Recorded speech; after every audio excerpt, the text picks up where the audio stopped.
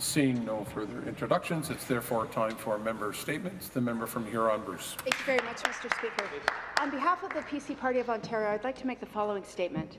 Saturday, November 25th marks the International Day for the Elimination of Violence Against Women. Unfortunately, violence is a daily reality for countless of women and girls throughout the world. Sadly, Canada and Ontario are not immune to this fact. Every day, women and children across Ontario and Canada are affected by violence, and it's estimated that 1 in 3 women around the world will experience violence in their lifetime.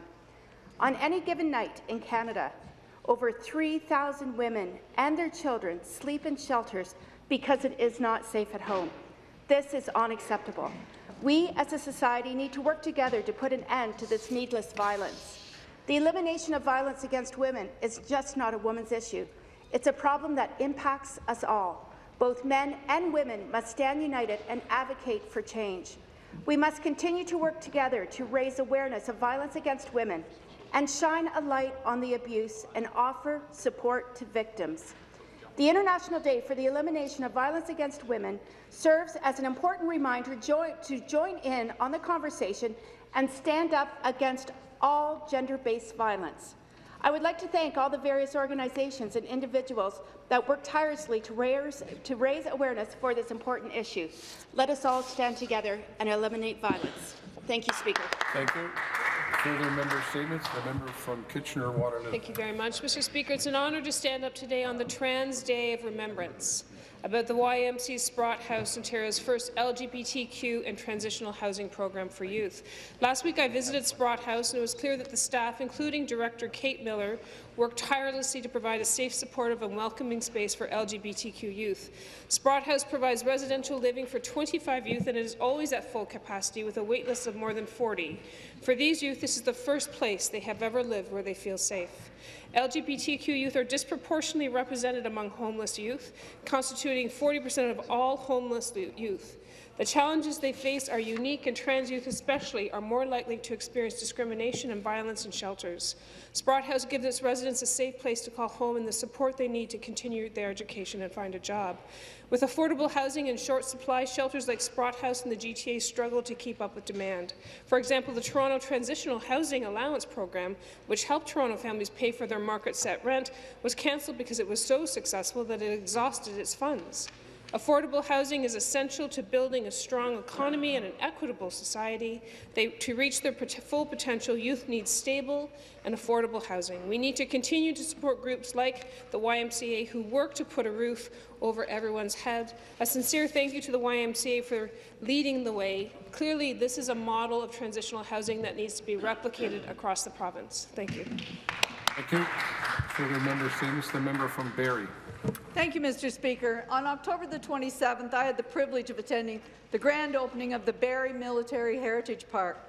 The opening had a remarkable turnout of dignitaries, veterans, peacekeepers, and serving members of the Canadian Forces and residents of Barrie. Located along the beautiful south shore of Kempenfelt Bay, the park serves as an important commemoration of Barrie's deep military history.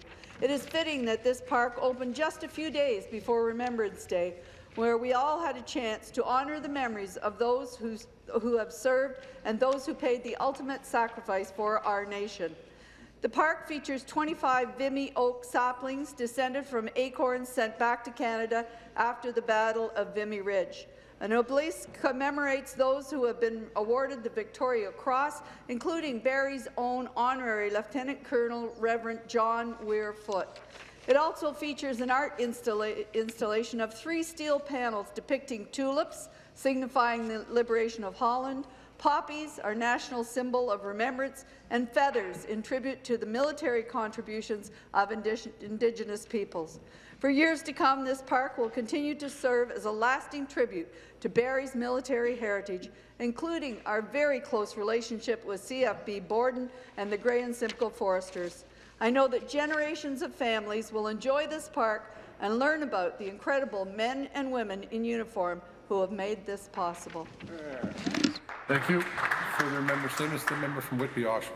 Thank you. There is no person more centrist and inoffensive as Steve Paikin. He even wrote a great book on former Premier Bill Davis. Yet Lindsay Shepherd, a teaching assistant at Laurier, has been censured by Wilfrid Laurier University for showing a clip from Steve Paikin's television program, The Agenda, to introduce a lecture in her class. Later, a student complained about the content, and Lindsay was called to a meeting with the two professors and an official from the university's Diversity and Equity Office. Lindsay is now concerned that the professors will take away her teaching assistant position, which alongside a scholarship is paying for her studies. Speaker, this is not about left versus right.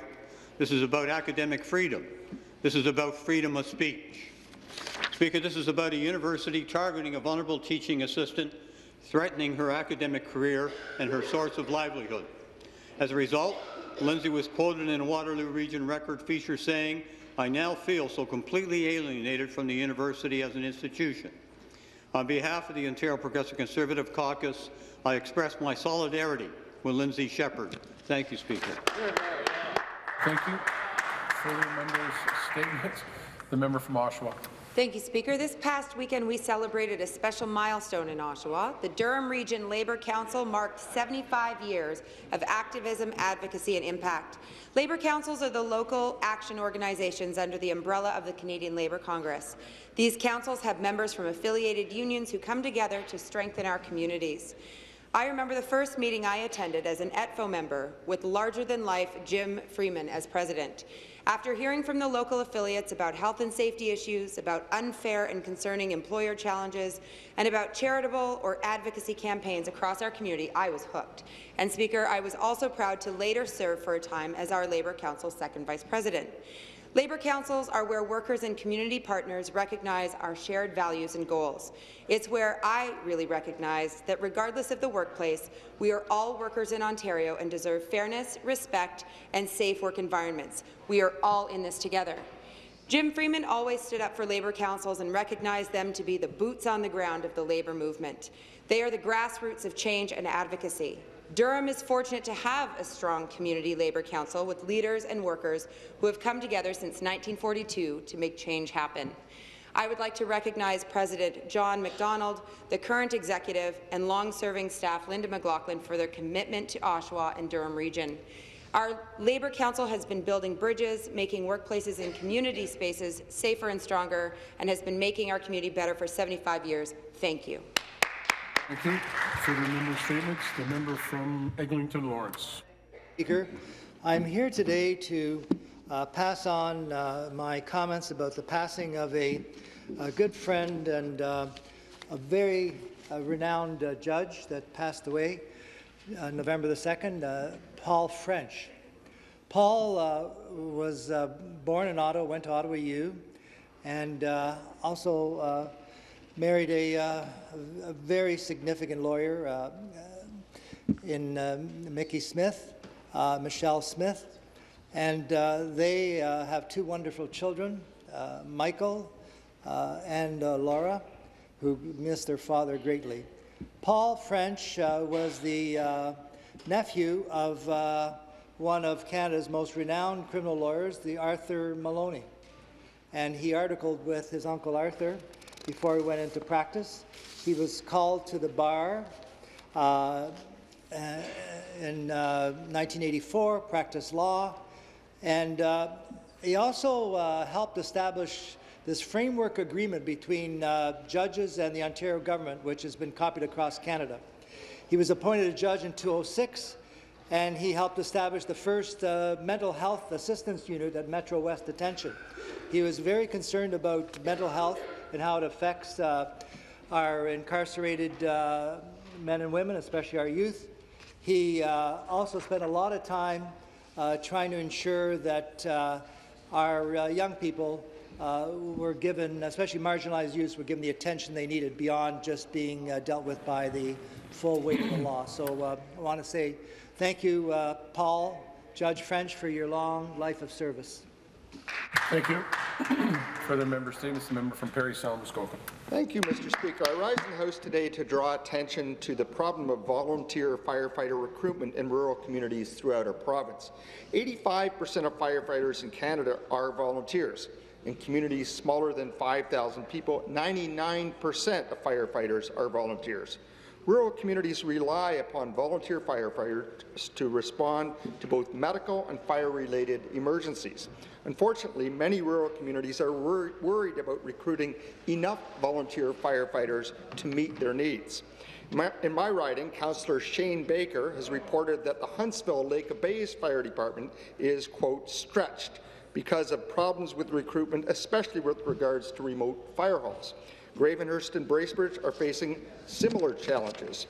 Local fire departments are working hard to increase recruitment. In particular, I wish to commend Huntsville Lake of Bays Fire Department, which ran Camp Female Firefighters in Training program this past summer. This was a new program for my riding of Parry Sound Muskoka. 7 women between the ages of 15 and 18 participated, and they learned specialized fire and rescue skills such as vehicle extraction. I wish to conclude by thanking our volunteer firefighters. These local heroes commit to rigorous training routines and are often the first to arrive and provide life-saving support for their neighbours. One such local hero is District Chief Mike Cook, who recently retired after 40 years as a volunteer firefighter with the Huntsville Lake of Bays Fire Department.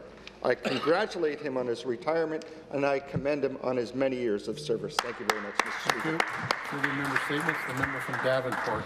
Thank you, Speaker, and I rise in the House today to congratulate the Toronto Argonauts, a team with a never-say-die attitude. Right, hey! Full credit to the Saskatchewan Roughriders on a last-gasp display worthy of a sports movie.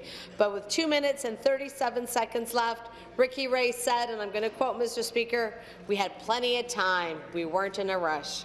I'm proud of the Argos. For the first time since 2012, the team is headed to the Grey Cup, which will be happening this Sunday, November 26th in Ottawa. Toronto's defenders intercepted the ball 3 times in the opening 30 minutes, no small feat. And heroics from Ricky Ray and Toronto's defence have set up quite a Grey Cup final, the Argos versus the Calgary Stampeders. I look forward to watching these two teams play an intense football game. I know the Argos are coming into the final as an underdog. Mr. Speaker, the Stampeders have the best regular season record in the CFL, but if my boys in blue can survive a last-minute onslaught, they can do anything.